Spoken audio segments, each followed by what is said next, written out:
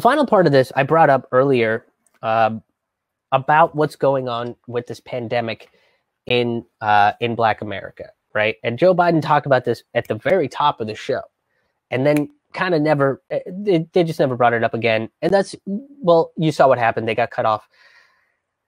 As of May 20th, this is a Guardian reporting that I read. As of May 20th, 20,000 Black Americans have been reported to have died because of COVID-19.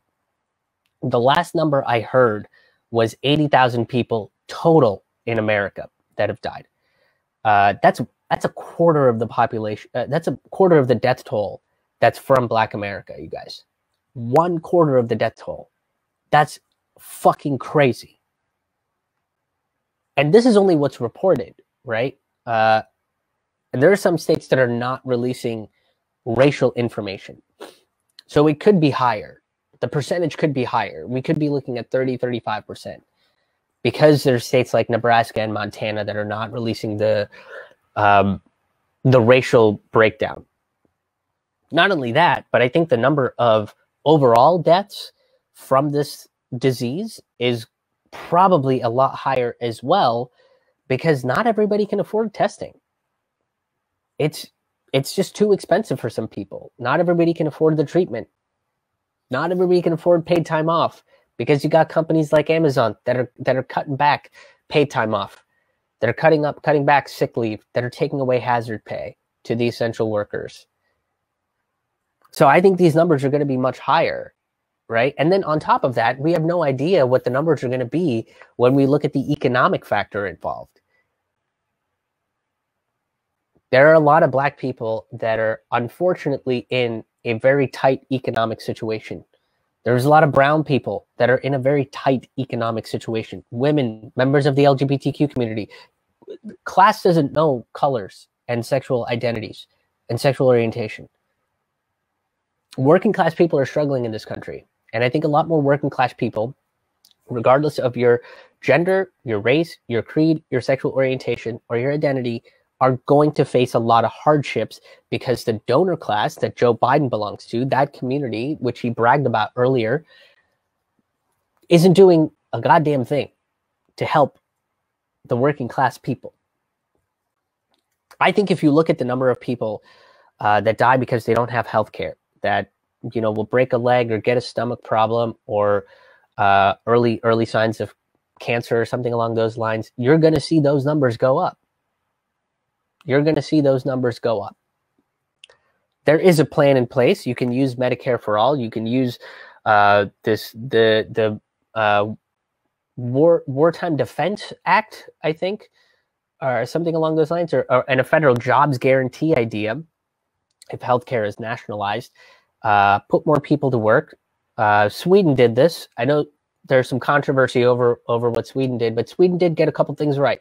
First of all, they took a bunch of people from the airline industry and trained them to do administrative work in hospitals and sterilize hospital equipment. They also made hospital equipment. They also made PPEs to give to make sure that their healthcare system wasn't going to get overrun by this thing. So there you go. There's a way that you can use federal jobs guarantees and this Defense Manufacturing Act. But we're not doing that. And everybody in the middle class is suffering because of it. A measure of a country should be determined by how well it takes care of its poorest and most vulnerable. And right now, Joe Biden is failing at that because he has no plans. He went into hiding in his fucking basement cave that he has to share, I guess, with his wife. Trump is failing because he refuses to look at anything except for how to make money off of this thing. The Democrats are failing because they literally refuse to put legislation in place and fight for that legislation to help middle-class Americans. The Republicans are failing because they don't give a shit.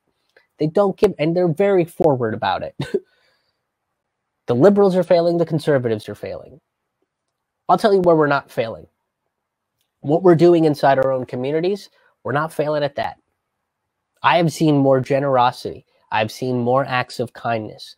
I've seen more people willing to take care of each other from a distance than I have in any other time in my life right now. Mutual aids are succeeding. Mutual aids. I've talked about mutual aid revolutions all across this country all the time. A bunch of times I've brought this up in my videos. Mutual aids are succeeding. There's no quid pro quo. If you can, great. If you can give something in return, great. If you can financially contribute, great. That's awesome. But if you can't, that's okay, because they're there to help. You're going through a rough time, your community's got you. That's what mutual aid is. Eleanor Goldfield, who's been on my podcast, she's a good friend of mine. I get a chance to talk to her and work with her quite often. Is doing a lot of great mutual aid work in DC. And my good friend Lee Camp and Eleanor do these live streams on Fridays and or Thursdays, I think. Thursdays and at some point during the week. I think it's Thursdays. Sorry. Days of the week are starting to get blurred if I don't have a date associated with them. But they're raising funds for mutual aid. And whatever little you can give is enough. It helps.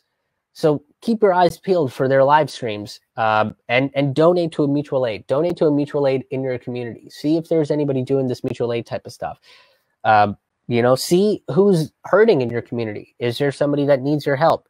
Boom, you helping them out. You going over there and saying, hey, here's a bag of groceries. Here's a giant fucking casserole. Mutual aid, there it is. Jay, I know Jay did some stuff where he had some pasta and he made some pasta and he gave it to some folks. That's fucking mutual aid. That's all it is. I've seen more of that happen now than ever. And you know where it's not coming from? From fucking Congress. None of it's coming from Congress. Worker strikes, those are going to succeed. That's going to push back. So they have to do what we need. Those worker strikes are going to show people exactly how essential workers are. You want your groceries. Well, what are you going to do when there ain't going to be, when there's nobody to fucking get the groceries into the store? What are you going to do when there's nobody there to check it out? What are you going to do when there's nobody there to deep clean Target?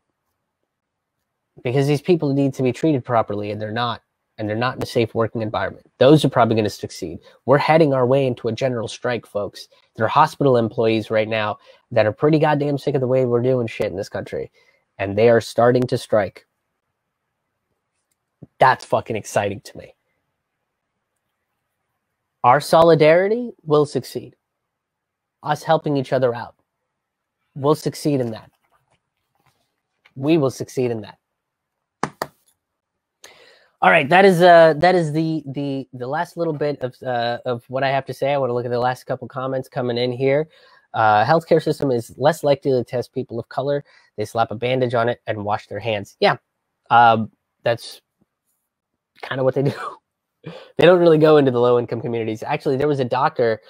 He was a black doctor that got profiled in Florida, and he was going and testing homeless people and making sure, do they have COVID? What are they doing to keep to socially distance? Do they have masks? Do they have gloves? How do we treat this thing? What do we do to take care of them? What do we do to make sure that and he got racially profiled and almost arrested because the cop couldn't believe that he was a doctor, right? Nobody's going into that. It's just individual doctors making the decision for themselves to go into these communities, go into poor people's communities and help them out. Give them testing, give them treatment, get them masks, get them gloves. A general strike will be the final straw. It's the only thing that people have left. Yeah, that's usually what happens with strikes. We've talked a bunch about strikes on these videos, and that's usually what happens.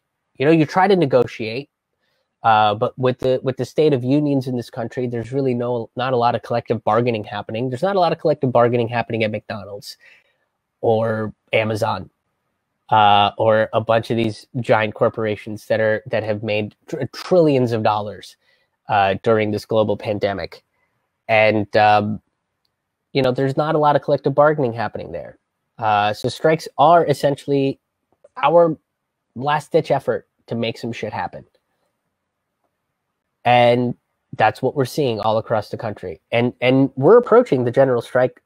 I mean, go to paydayreport.com. That's an excellent site to keep up on what's going on. The last time I checked, which was yesterday afternoon, we were looking at over 220 strikes across this country.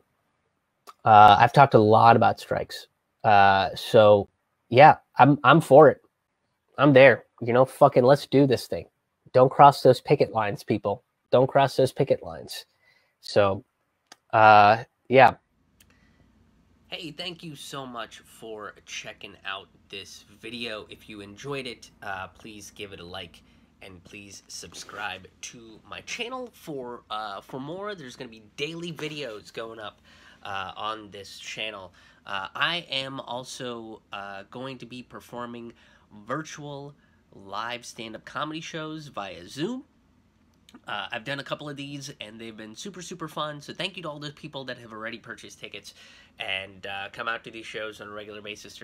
They're pretty fun. I'm going to be doing them every single Friday in the month of June. Tickets are available for those right now on my website at krishmohan.com. So that's June 5th, June 12th, June 19th, and June 26th, going at 9 p.m. Eastern, 6 p.m. Pacific. If you're in the other time zones, I think you can figure out what time that these shows are going to be on. They are going to be, each show is going to be a little bit different. They're going to be covering topics like the one in the video that you just watched. Again, you can grab your tickets at krishmohan.com. That's KRISHMOHAN every Friday at June, 9 p.m. Eastern. And if you are a sustaining member, you get a free ticket to every single one of these shows. And you can become a sustaining member over on my website as well. And I know times are tough, so if you are in a financially precarious situation, please send me a message or an email, and I will happily give you a code that will get you a free ticket to attend these shows. I'm also releasing my brand new stand-up comedy album, which, if you're a sustaining member, you get an early release version of, early copy of.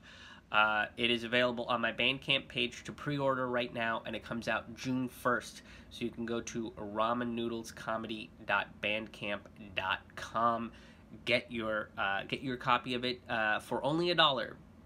You can pre-order it for only $1. If you want to donate a little bit more, that would be awesome as well.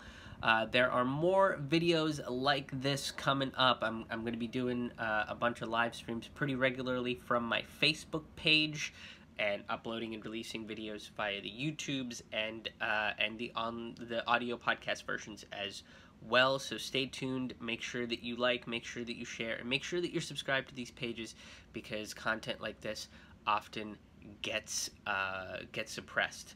So thank you so much for tuning in. Thank you so much for hanging out. And till the next one, we'll see you on the road. Thanks.